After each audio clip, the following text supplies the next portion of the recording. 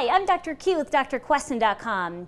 And one of the questions that my clients often ask me about is, when I bring my kitty home from surgery, how can I protect that cat and introduce him back to the other cats that were left at home?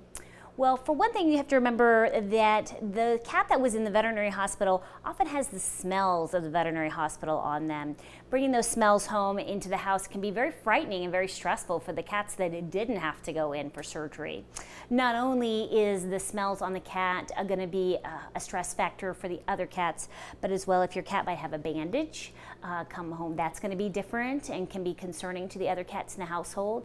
And as well as if the cat is on pain medications and they're a little groggy, or maybe if it's right after surgery, they might not even be able to stand or walk at all. And if that's the case, certainly that's going to seem odd to the other cats in the household and can be very concerning to them.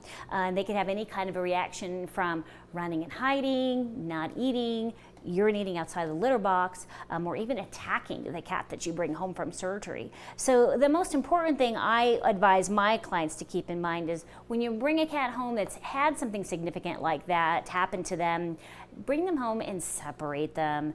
If you had surgery, they would put you in a hospital room and you would be isolated from all your coworkers and all of your friends and family and be required to have certain hours of rest. And that should be the same thing for any cat that's had surgery as well. So just put the cat in a separate room, separate food and water, separate litter box. Perhaps the cats can smell each other under the door, but until the patient is up and bouncing and feeling strong and well, again, it's best to keep the two separated.